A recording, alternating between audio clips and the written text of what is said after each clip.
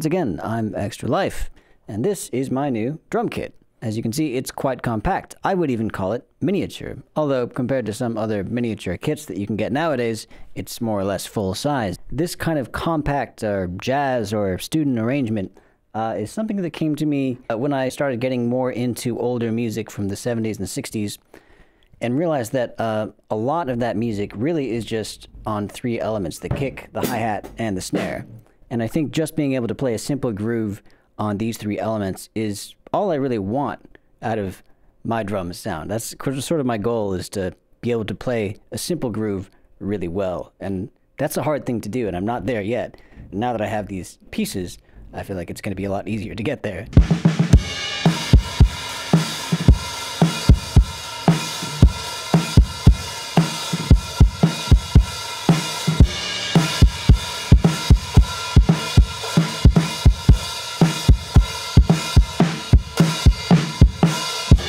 Although owning a whole drum kit is very intimidating, owning three pieces is much less intimidating. And that kind of got cemented in my mind when I started listening more to a couple of drummers who I really, really love. And those are Nate Smith of many, many projects, most recently of the Wolfpack side project, Fearless Flyers.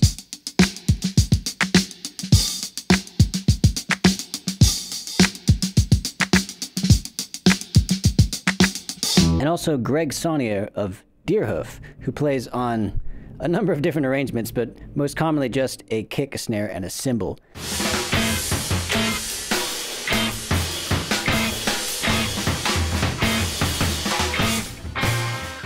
One major advantage to a kit this small is that it is compact. It doesn't take up a lot of room. I'm in a shared rehearsal space right now. I don't have room to keep this whole kit set up, but it is actually quite quick to set up. I timed myself today, and it took about 5 minutes to get everything put together. Getting it set up to record like I have it today is a little bit more challenging. It took me about 10 minutes to do, but I'll talk more about my recording setup in a future video because I haven't really dialed it in just yet.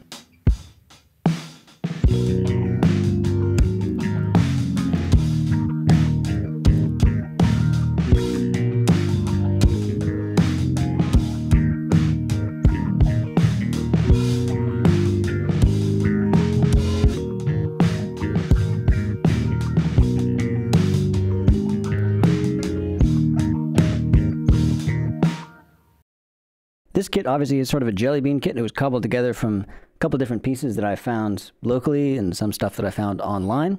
The kick is a late 60s Sonor teardrop kick, and this just popped up on Craigslist and was the first piece of the kit that I bought. It's in really good condition. Not all of the parts are original, but for something this old, really can't complain about it. It sounds great.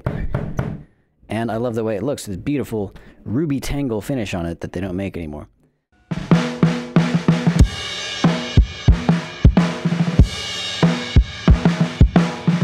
The snare drum is another classic. This is a Ludwig Acrolite. This is what used to be a student model. The Acrolite sort of was introduced as a low-cost alternative to the Superphonic, but people pretty quickly realized that it is a phenomenal sounding drum, and it's been one of the mainstays of recording studios for 50 years or so.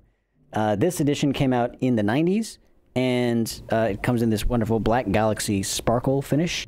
And it's an aluminum shell snare drum that has this bead down the center of the shell that kind of restrains some of the overtones, or so I'm told.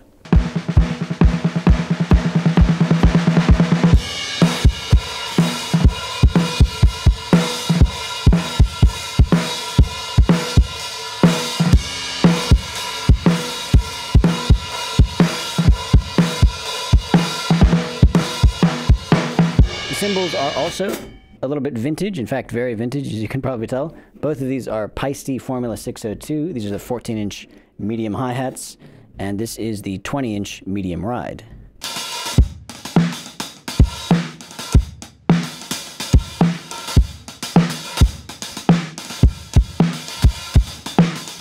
Getting into vintage drums was not really my original plan when I sort of started planning out this kit, but the more I did research and the more I kind of looked at what was available, it really became clear to me that vintage instruments are, in the case of drums, oftentimes the most readily available, the most affordable, and the best sounding, which seems crazy because if you're familiar at all with vintage musical instruments, You've probably had the experience of walking into a guitar store, seeing a beautiful Stratocaster, then finding it out it costs as much as a mid-sized sedan. But in the case of drums, I mean, I think because they get hit on with sticks, maybe they don't last quite as long, and so vintage drums are not as in demand.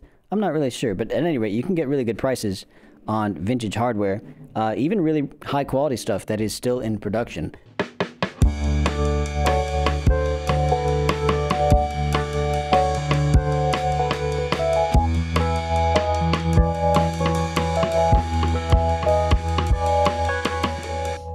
So, I keep saying that used vintage drums are more affordable than new ones. Is that really true?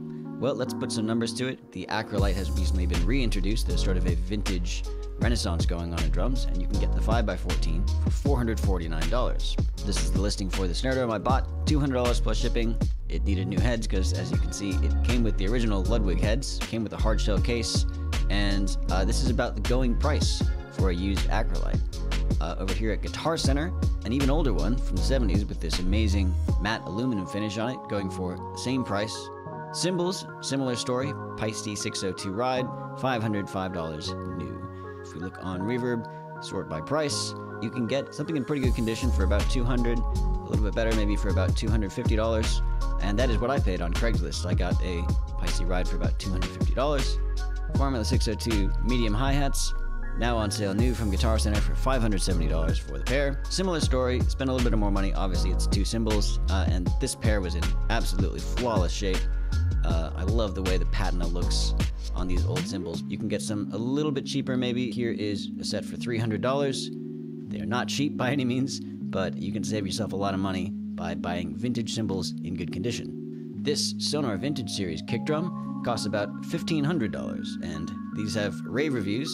You might be able to find a comparable kick drum for less. Sonor drums have always been very expensive, but that is what they have this priced currently.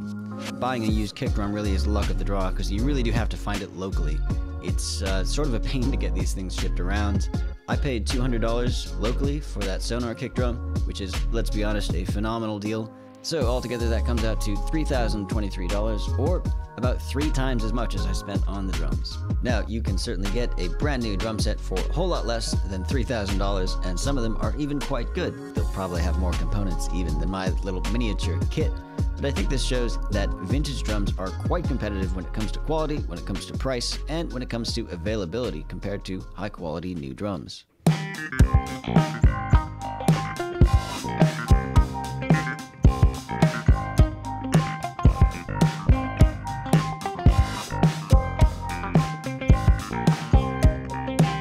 There you have it. That is my new miniature drum kit. It's been a joy to put together. It is super fun to play, and every day that I practice with it, I feel like I'm getting a little bit better, although I still have quite a long ways to go. But I would love to hear your feedback on how it sounds, how this recording came out, what in my playing needs work. I know timing is a big thing, dynamic control. But anyway, thank you very much for watching, and a huge thanks to everyone who has supported me over on Patreon. You can get early access to all of my new videos at patreon.com/extralife, as well as a little bit of bonus content. So thank you to all of you who have joined, and if you're interested, click the link down in the description. I have been Extra Life. You have been wonderful. Thank you very much for watching, and I will see you next time.